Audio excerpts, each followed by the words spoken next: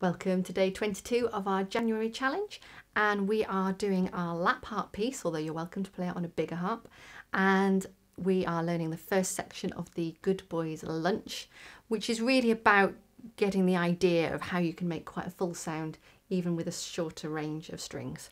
So here we go. I'm going to go at a nice steady speed to start with, and then we'll speed it up. Okay, 1, 2, 3, 4. 1, 2.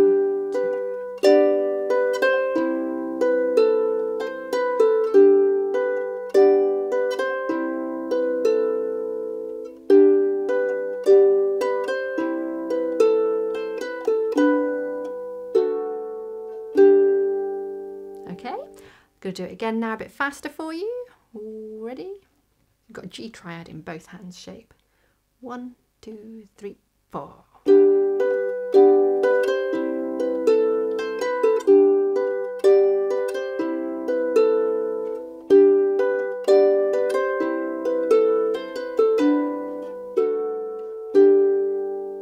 Okay, and one last time, a bit quicker still.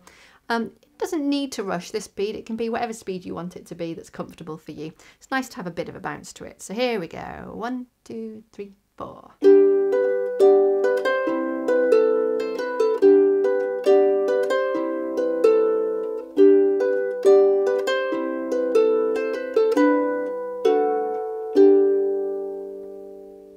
And what you might start to do as well is decide to put more embellishments in there if you wish, if you want to make it more complicated for yourself. And that's absolutely fine. I'm very happy for you to take this piece where it feels comfortable for you. I will see you tomorrow when we learn our next section. Well done.